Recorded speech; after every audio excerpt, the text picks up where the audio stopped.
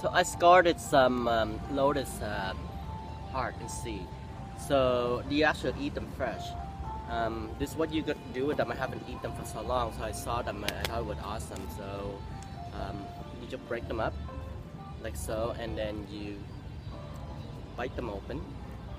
And as you see the little white thing inside, you can take the heart out. These are actually the heart. It actually can be used for tea, and it would help you sleep.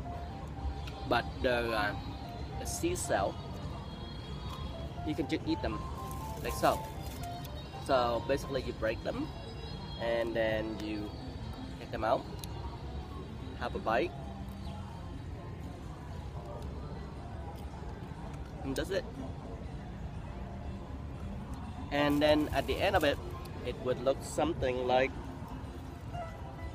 this. It's all breaking up. Alright, see you later.